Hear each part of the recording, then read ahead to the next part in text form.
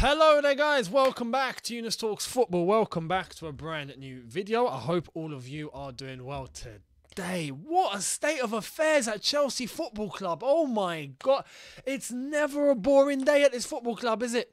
And this is why I've told you guys, if you want to be a Chelsea supporter, you need to have good health. You need to be able to have no heart conditions, no high blood pressure, no diabetes. No, you got any of that? No, sorry, your application to become a Chelsea fan has been refused because you won't be able to cope. You just won't be able to handle it.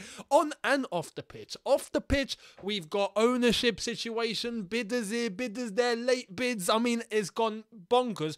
And on the pitch, we seem to can't finish a sentence, let alone a dinner, let alone a goal. So, yeah, it's crazy times at Chelsea Football Club. But we're going to get into the nitty-gritty. We're going to get into what went down yesterday, plus the development since, because there has been development since, and not just in terms of yesterday evening, but today as well. On top of that, this is your Everton versus Chelsea preview, as Frank Lampard faces Chelsea for the first time since he got sacked by Chelsea and left the Chelsea job. And yeah, Thomas Tuchel versus Frank Lampard for the first time. Everton fighting relegation. Tuchel trying to work out which team is going to be best for the cup final. Chelsea realistically are favourites by a mile, but can't seem to finish and hit a barn door. Everton played very well against Liverpool and are literally on survival mode. So this makes a very, very good game for the neutral. For Chelsea fans, we don't know what's going to show up. And we're going to get into all the detail in the second half of this video. For the first half of this video, let's clarify what's gone down over the last 24 hours. Because yesterday, I gave you guys a video explaining what had gone down with Jim Ratcliffe making a late 11th hour bid to buy Chelsea Football Club for 4.25 billion as a whole package fee. And since that point onwards, since I uploaded that video, it's come out that Todd Boehly has been selected as the preferred bidder by the Raine group, and he's beaten Sir Martin Broughton, Stephen Pagliuca. So if we didn't have this whole Jim Ratcliffe situation happening as of yesterday, we would right now be going, Todd Boehly will become the new owner of Chelsea Football Club. Done. Finished. Game over. But this is Chelsea Football Club you're talking about. This is EastEnders on steroids. This is a soap opera, and this is how we do. This is how we live our lives as Chelsea management, as owners, as players, as fans. We like to live on the edge. This is what we do. So now it's not actually done, even though it's looking pretty good for Todd Boehly at the moment. But let's get into the detail. What has happened today? What's the information? What's the latest? Let's get right into it. So, the Times have reported Boehly is chosen as the preferred bidder. An official announcement is expected to be made by the Raine Group by Monday. And I have to stress this because I've seen a lot of people say, oh, Todd Boehly's got it, that's it. He's a new owner. He's not. He's not. He's the selected preferred bidder by the Raine Group. Normally, with this whole process and what has happened, normally we'd be going, yes, it's done. It's finally over. It's not. It's not over yet. And we're going to get into the nitty gritty. What I do want to say is Todd Boehly, I'm actually really happy. I'm really happy that we finally have a preferred bidder. And it's Todd Boehly. Because in terms of Martin Broughton, Pagliuca, Ricketts, all of that, Todd Boehly was by a mile and a half the best bid on the table, without question. So at the end of this, I'm pretty sure Chelsea, regardless, are going to end up in good hands and are going to end up with an owner that is looking to try and take Chelsea to the next level. So in terms of the future of Chelsea, which is what my prime concern was, I'm not worried at all now. I'm not worried at all. But this race isn't over. So let's get into what is going on, because yeah, it's chaos at the moment. Here's Ben Jacobs with the latest in a pretty descriptive thread. Here it is. A little more detail on a dramatic 24 hours in the CFC cell. The Todd Boehly-led group is the preferred bidder and will enter into a short exclusive period, believed to be 1 week, to sign a purchase agreement. As of Friday, exclusive talks had not started and exact terms must be agreed. Picking a preferred bidder had to be concluded first, and Raine and Chelsea only formally did this yesterday. As with the first round, the rejected suitors were informed first. Pagliuca's plans for renovating Stamford Bridge lacked a clear roadmap, and no written confirmation of how he planned to scale back Atalanta was provided. A public statement reaffirming his commitment only provided more questions. Broughton's bid required partial funding via loans. This counted against the bid in a decision based on fine margins. What is that? The celebritization. I can't say that word. The celebritization, as one Raine source put it, of the bid wasn't well received either, and was seen as a move to turn the sale into a popularity contest. That's a weird vocabulary. But above all else, Boehly's bid just stood out. One of the reasons why is because in each area suitors were asked to focus on, the group provided real experts. The bid is a collective effort with Clearlake, the majority owner, but a range of impressive voices inputting. Bedad Egbali is pretty hands-on and engaged. He's a big football fan also, but Boehly, as minority owner, plans to assume day-to-day control. Johnny Goldstein and the support of David Hickey really impressed Chelsea. As previously reported, the Boehly group always had the strongest and most detailed plans for the redevelopment of Stamford Bridge. They have been confident for weeks of winning. Jim Ratcliffe's last-minute £4.25 billion bid took Boehly and the two failed suitors by surprise. Ratcliffe initially expressed interest in March, but then decided not to formally bid. Last week, he then saw a window of opportunity as the sale dragged on. Interestingly, sources tell me Ratcliffe bypassed Raine, and by dealing directly with Chelsea, was confident in entering the race. He has not to date been told his bid is too late, but Chelsea will prioritise Boehly, meaning Ratcliffe has a lot out of his control. Two other points which are key. Ratcliffe bid isn't astronomically higher than Boehly's, since price includes charitable donation, and Ratcliffe, like Pagliuca with Atalanta, must address his ownership of Nice. That makes completing a CFC sale in days, as he says he can, unlikely. Ratcliffe's offer clearly puts pressure on Boehly to wrap up the sale quickly, and it's clear Chelsea and Abramovich, who failed to agree a price with Ratcliffe in 2019, are open to abandoning the formal sale process and considering rogue bids if it doesn't work out with Boehly. But to again reiterate, Boehly is the preferred bidder, and the group is confident that Ratcliffe's offer won't affect anything. They have always said if selected, they see no reason why they can't complete the sale before Chelsea's special license expires on May 31st. That's a lot of information to take in.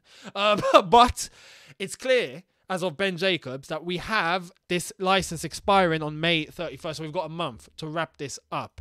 Now, it's clear Boehly, the whole process, you can't undermine the process. The process is the process. But Raine Group was involved with that. What Ratcliffe has done, Ratcliffe has gone straight to Chelsea. He's not contacted Raine. He's gone straight to Bruce Buck. Here's the offer. Boom. On the table. What are you saying? This is basically like if someone is interested in buying a house, right? And he's interested in buying a house. He goes to the estate agent and he deals with the estate agent.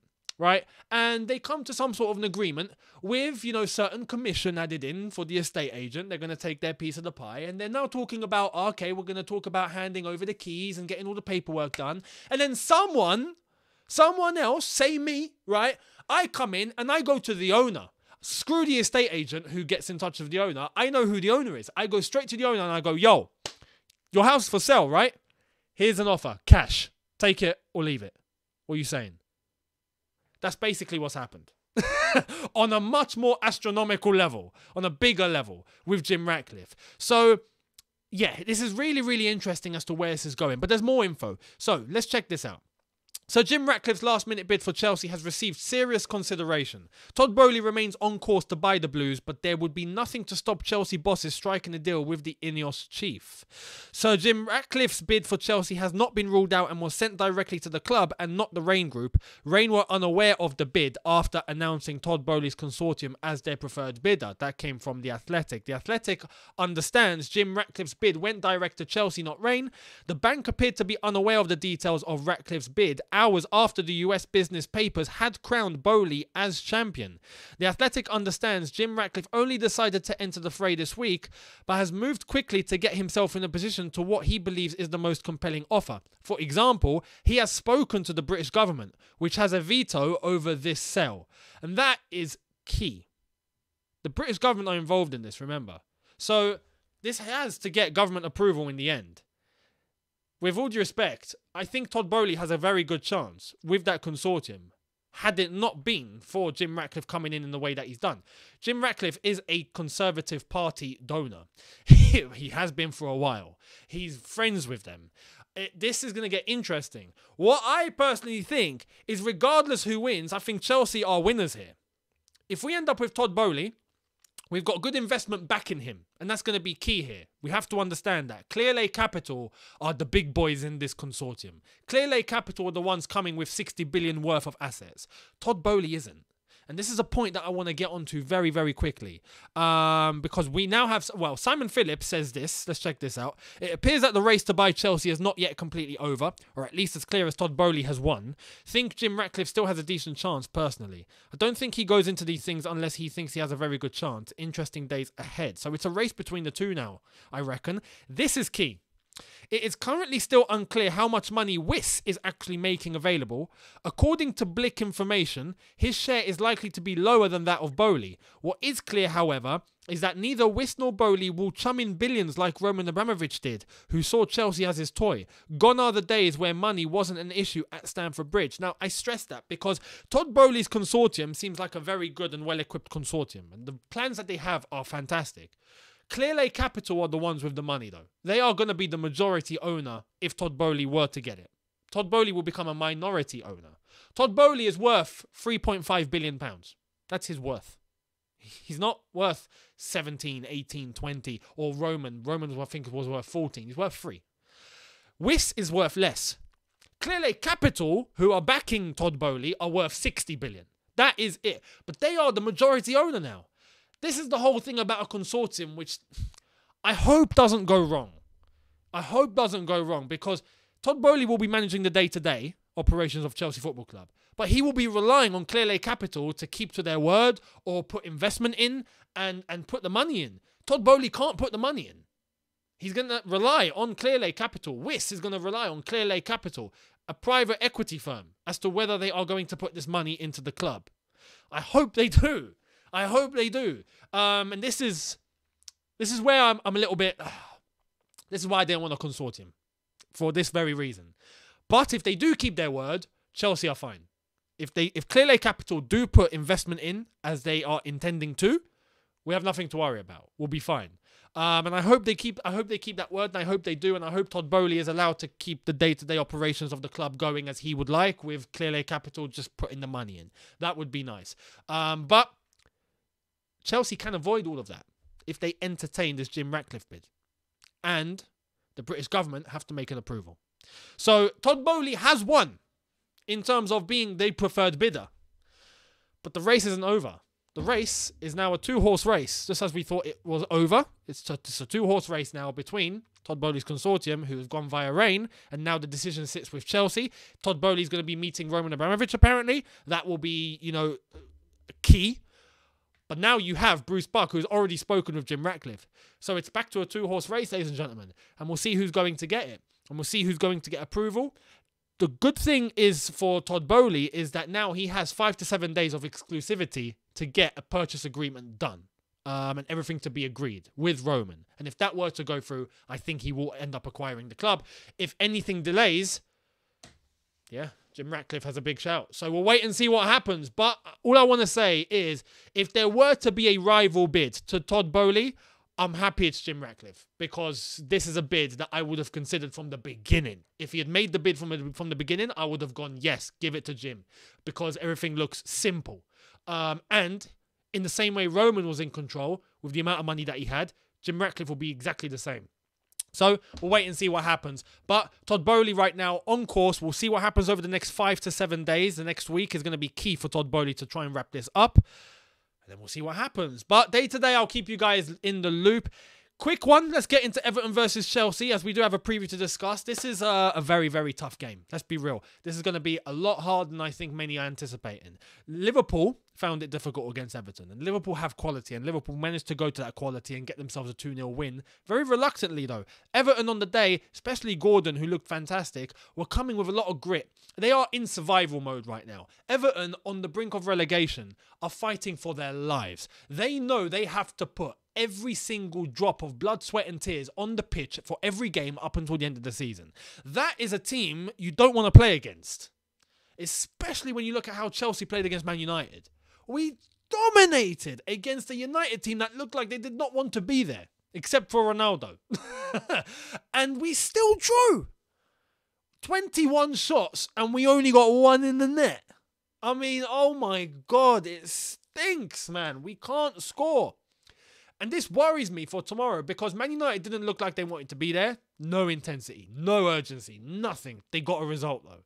Everton are going to come all guns blazing because they don't have a choice. And Chelsea do not have that intensity. Even though Chelsea might be coming into this game going, all right, lads, yeah, come on, we got to give it our all. They won't give it their all. Even though they think they're giving it their all is what they gave against Real Madrid. And that comes from within. That comes when your back is against the wall and you haven't got a choice. That's human nature. So I'm not blaming Chelsea here. I'm just saying this is human nature. We are built like this. When we are put into survival mode, fight or flight, and if you understand some sort of psychology, you'd know where I'm going with this. That's where inner strength that you don't know you have comes out. Everton have that. Right now, they ain't got a choice. They need to go all guns blazing, full on attack mode. We have to win this game. If we have to die on this pitch, we're going to die on the pitch. Chelsea will not have that mentality. Chelsea will go professional. Chelsea will be going, all right, lads, we're going to get this win. Come on. But Everton are going, come on. We are going to win. There's some things you can't beat. Chelsea will be having that in the FA Cup final, I would hope. Backs against the wall. It's a cup final. You got to give it everything. We'll wait and see. But this game will not be easy. And tomorrow, I'd like to think that Tuchel tactically will outwit Frank Lampard. I think we will have control. I think we will dominate the game. But Lampard will want to prove a point. And I think he's going to psych up his players. I think this game is not even going to be that tactical. I think this game is going to be pure heart. Who's going to run the most? Who's going to go in for every challenge? Who's going to go for every header? Who's going to go for every second ball? Who's going to try and take as many chances as possible? Who's going to be the bravest? Who's going to be the strongest? Who's going to be the fittest? Who's going to be the fastest? I think it's going to be a purely physical football match because that's what Lampard and Everton are going to bring to the table. So we need to try and kill the game early. I say this every week now, but with the way that we've been doing things, the way we can't score goals, worries me for tomorrow. It worries me because had we played Everton early on in the season, I think I'd be like, yeah, we'll win. Tomorrow, though, at Goodison, crowd are going to be behind them. I don't want to play Everton. That's how mad it is. I do not want to play Everton because I know what they're going to bring and do not be surprised. The lineup for tomorrow is very, very hard to try and decide on. Let's get into it. I've gone with the same team, basically, except for Chalobah for Azpilicueta. And I normally pick by player. But, look, this was basically the team that played against Man United. And they still couldn't score. Oh, well, we scored one. We should have scored about 6, but we scored one. I look at the bench and I go, okay, are we going to play Pulisic? Are we going to play Ziyech? Are we going to play Lukaku? Here's the thing. Tomorrow, as I've said, I think it's going to be a very physical game. We need runners. We need players that are going to keep going for 90 minutes, basically. We need to try and outrun Everton, out-demand Everton, outfight Everton. We need to try and do that. And that way, hopefully, they get tired. So I've gone with this team who I think are the athletically the most capable. Some I would debate Mason Mount being on the pitch. I'd rather Ziyech, for example, if we're talking creativity, football ability. I don't think it's going to come to that tomorrow, though. I think it's going to come to who's going to go and win and fight the ball most, who's going to try and play the ball most, who's going to try and give everything going forward. Runners, who's going to have the strongest press, who's going to have the strongest counter press, I think it's going to be purely physical. So I've gone with basically the same team that played against Man United, except for Chalobah replacing Azpilicueta, who I feel can bring some energy to the defence because Christensen's going to be out. Kovacic is still out. Kovacic would have been perfect for this game. He would have been perfect for this game, but he's out. I turn to this team. But again, I'm worried that they won't score. This is my concern. I'd like to think they will, but it's up to the lads. Put the ball in the net, lads. Put the ball in the net. Anyway, that would be my starting 11. And my score prediction, I don't even know. realistically, we should be going to Goodison. Oh, no, I've done this against United. I'm not going to do this again. No. I said realistically we should be winning 3-0, right? But then I'm not.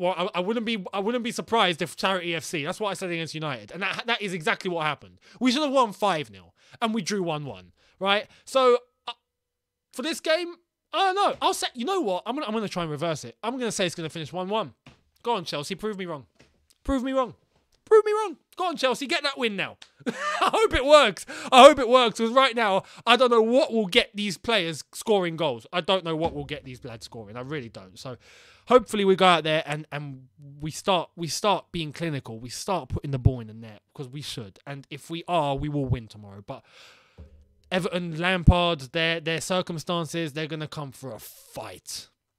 We better be ready. Let me know what you think in the comment section below about tomorrow's game, about the whole ownership situation. You got a long video today. I hope you've enjoyed it. If you have, hit the like button. Much appreciated. And if you haven't already, hit that subscribe button if you are new. Hit the notification bell to be notified once I've uploaded. Smash like button, as I've said. Watch along tomorrow for the game. We'll be starting at about 1:40 p.m. UK time. Kickoff is at 2, so make sure you guys are here. I will be doing the live watch along, and then after that I will upload my match review for all of you. So I hope to see all of you tomorrow. Have a good one, people. See you then. Take care and peace.